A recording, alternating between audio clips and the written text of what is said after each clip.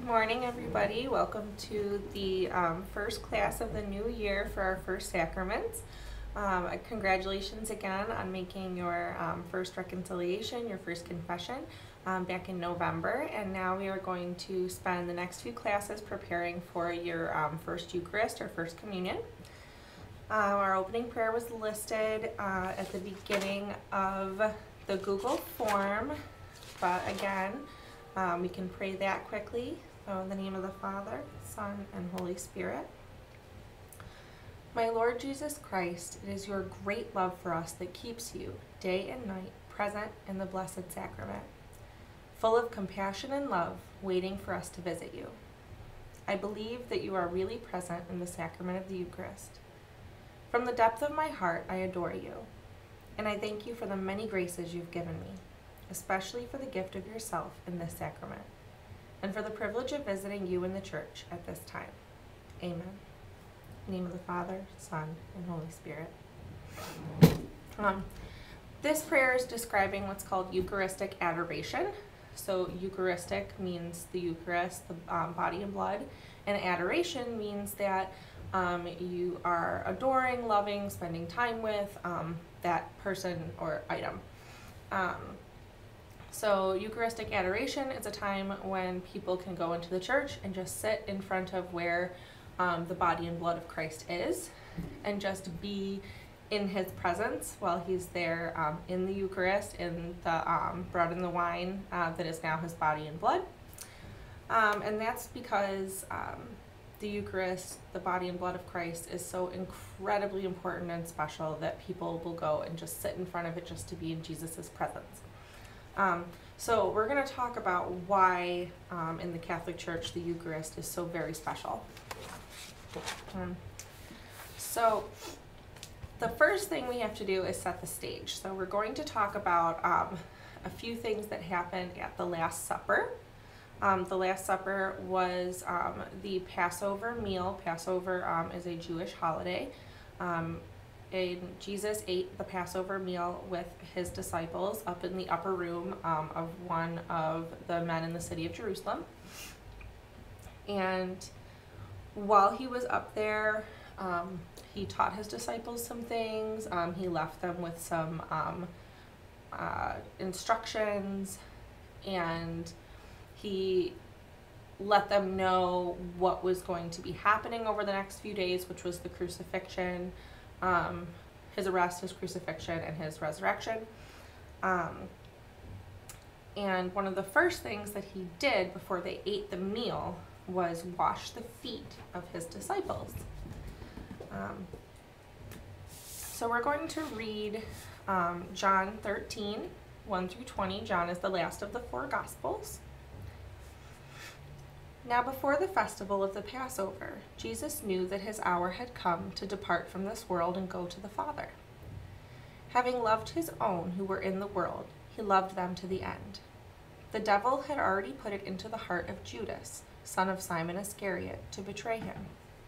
And during supper, Jesus, knowing that the Father had given all things into his hands, and that he had come from God and was going to God, got up from the table, took off his outer robe, and tied a towel around himself. Then he poured water into a bowl and began to wash the disciples' feet, and to wipe them with the towel that was tied around them. He came to Simon Peter, who said to him, "Lord, are you going to wash my feet?" Jesus answered, "You do not know now what I am doing, but later you will understand." Peter said to him, "You will never wash my feet." Jesus answered, "Unless I wash you, you will have no share with me." Simon Peter said to him, "Lord, not my feet only, but also wash my hands and my head."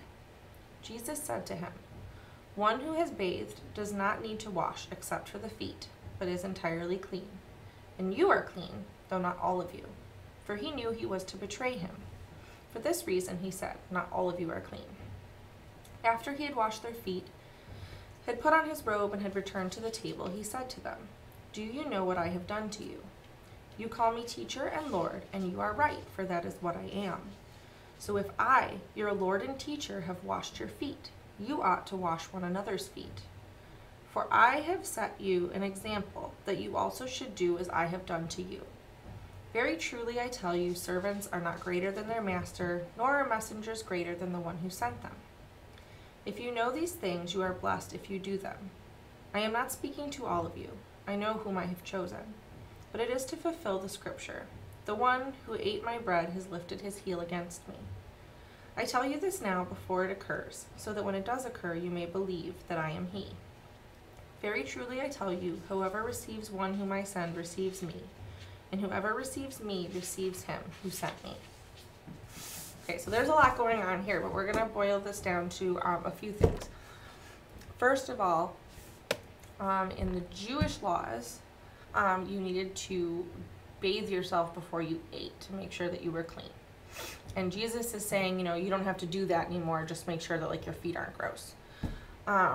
Just make sure that you're keeping up with basic hygiene. So he's basically saying, all of those rules that people had to do in order to please God before Jesus came, Jesus' sacrifice kind of made all of those rules you can't eat pork and you can't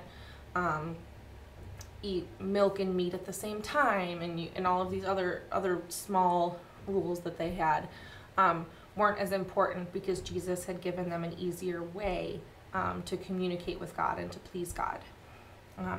Also, the washing of the feet was something that was done by slaves or servants. So the fact that Jesus, who was their Lord, their master, their teacher, was lowering himself to wash their feet himself was kind of crazy to them. They were like, that's a slave's job. Why are you doing it? And that's why Peter first said, you'll never wash my feet. You're too great. You're my Lord. I can't let you wash my feet.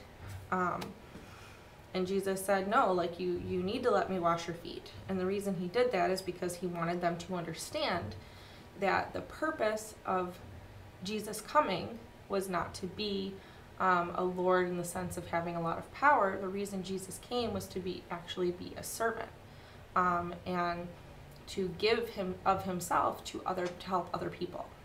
And he wanted to let the disciples know that they had the same responsibility. They weren't supposed to walk around saying, oh, I'm one of Jesus' disciples, I'm powerful and special. They were supposed to walk around saying, I'm one of Jesus' disciples, how can I help you? How can I share God's love with you? And that's what he wanted them to understand. So this story is only in the Gospel of John. There's 4 Gospels, Matthew, Mark, Luke, and John. The first 3, Matthew, Mark, and Luke, are often called the Synoptic Gospels. And that just means that the 3 of them are more concerned with telling events from Jesus's life, whereas the Gospel of John spends more time talking about Jesus's teachings, the conversations that he had. That's because all of the Gospels have a different theme. They tell basically the same story, but you have each person writing with a slightly different purpose. And that's why the Gospels are a little bit different when you read them from one to the other. So the Gospel of Matthew focuses on the fact that Jesus is the Messiah that the earlier scriptures in the Old Testament predicted. Mark focuses on the fact that Jesus is the Son of God who is able to do miracles and who is able to have a lot of authority and power.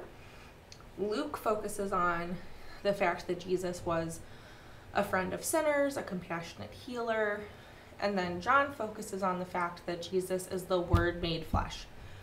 Jesus reveals who God is. He shows God's kingdom by his words and by his actions. And Jesus truly is the Son of God, who is both human man and also divine being in one person. So after the feet were washed, then we can move into the eating part of the Last Supper, which is where the Eucharist was completed for the very first time.